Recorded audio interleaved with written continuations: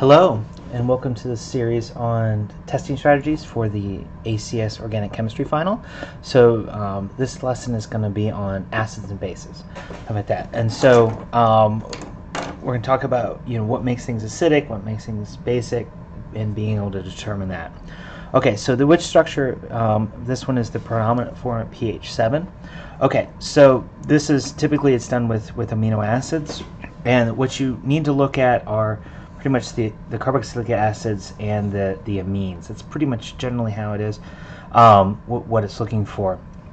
And so you can kind of think about what the form is going to be if you have an amine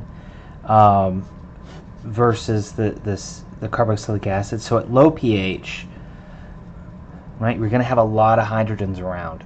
Okay, so what that means is you're going to have, this is going to take up a lot of, that's going to take up an extra amine, or take up an extra hydrogen to give a positive charge. The carboxylic acid is also going to shove a hydrogen on there, stuff like that, and so it gives it overall a formal charge of 0. Now at neutral pH, everything's going to be charged, right? Because there's only some hydrogens around. So this one is going to be a plus charge. This one's going to be a negative charge because neutral pH. Remember the pKa of this is right around right around 5. So above it, it's going to be charged. Below it, it's not because we're going to be shoving that hydrogen on there. At high pH, there's not going to be very many hydrogens sticking around, so it's not going to be able to grab this. Right, so with that, and so this will be overall neutral, like this. But this is again, it's above. We're going to be above the pKa of the carboxylic acid. So again, it's going to be negative. So if you can kind of remember low, neutral, and high, you're probably going to be okay, like that. So at pH 7, which is neutral, right, we're going to have the amine have a plus charge and the carboxylic acid have a negative. Okay, so here so this one here, this is neutral, so that can't be it. Both of these are neutral, so that can't be it. Right here again, the NH2 at neutral pH, this would have picked up a hydrogen, so this is probably the case of high pH, so pH 10, 11, something like that. And then here, this is the zwitterionic form, and so here we go. So this is a form you just sort of see without it, right? This is probably the low pH. So this is probably low pH here. This is probably high pH, and then this is the neutral pH form. Okay.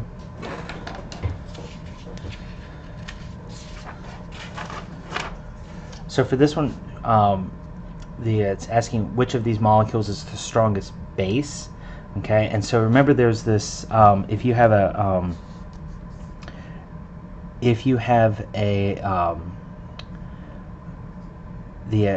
remember there's this correlation between strong acid, right, going to weak base, right? So that means strong base, right, is going to be a weak. Yeah, strong acid or strong base would be weak acid. Sorry, getting all twisted in my head. Okay, so what we're really looking for is which one of these is the weakest acid. Okay, so that might be an easier way of thinking about it. So for here, the right, so the most acidic hydrogen on all of these. It's a good rule of thumb of if it's a hydrogen not on a carbon, so it's probably going to be the most acidic. So it's going to be here, here, here, and here. Okay, but the next step is right. So they're all sitting on oxygen. So that's kind of a tie.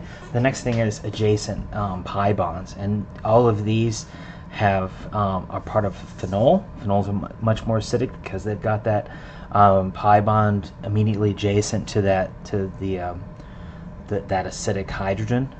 So the atom with the acidic hydrogen. This one does not. So this is the weakest acid of the bunch. So this would be the strongest base.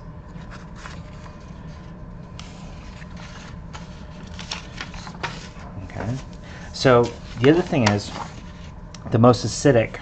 Okay, so if you have a hydrogen, like a CH bond, like this, right? That's next to a C double bond O. That makes it much more acidic. Okay, so this is cyclohexane.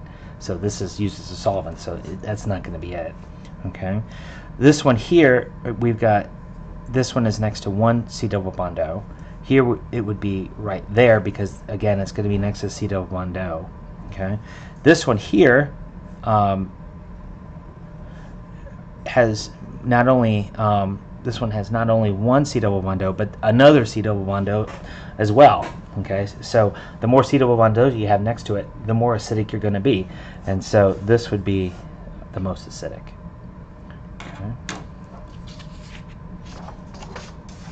So again, so labeled which label proton is the lowest pK. So the steps we're usually going to be for figuring out acidity for something like this is the first step is find the most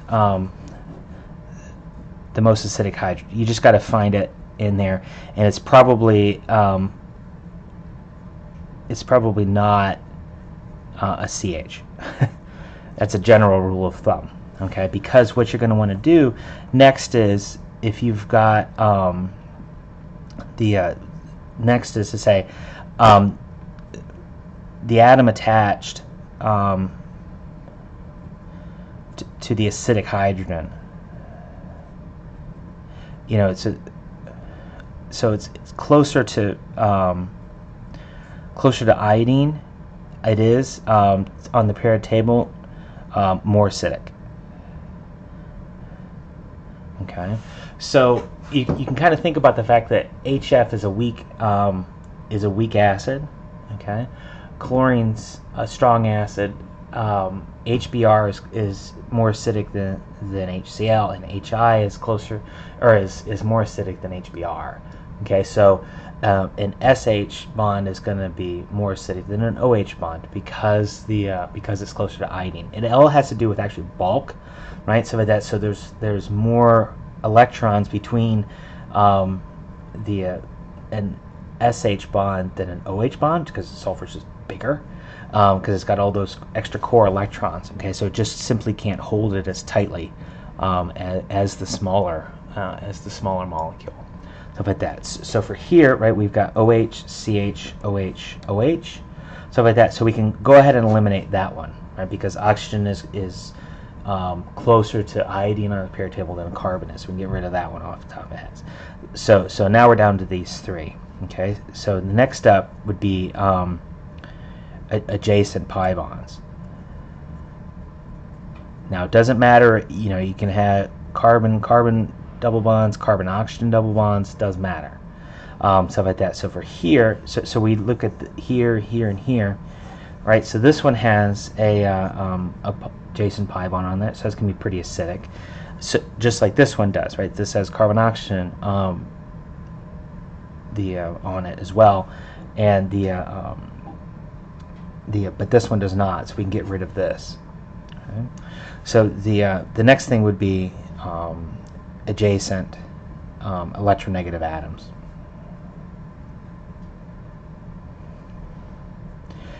And again, for electronegativity, it kind of that one is having to do with fluorine, right? So the closer you are to fluorine, the more electronegative you are. Okay, so this one doesn't have any electronegative atoms around it, so right, they're just all carbon, but this one has this oxygen next to it. Again, if you're having stuff like that, and so this one is the most acidic. Okay, you could think about pKa's, right? So that might be an easy way to do it. Plus the fact that this functional group is called a carboxylic acid, so it's got to be pretty acidic. Like that. You could look at pKa's if you remember that, but if you remember this one here, this is about the best way. So if you're looking at something like chlorine, versus fluorine, right? So chlorine is closer to the versus fluorine. Fluorine's more electronegative, and so between these pair, this would be the most acidic. Okay, it does make a difference on distance and stuff like that. And so if you had say this versus this, right? Fluorine, this fluorine is farther away from this OH than this one, so in this case this would be the more acidic. So there you go. Good luck.